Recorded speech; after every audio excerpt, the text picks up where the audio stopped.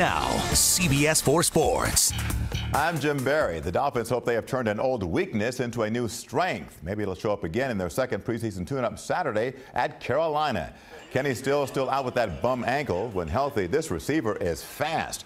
And on defense, the Dolphins' young linebackers have some pep in their step. In fact, Kiko Alonso, who turns 28 tomorrow, suddenly is the senior member of this group. Newcomers like Jerome Baker are trying to erase the issue of Dolphin linebackers being labeled a step slow.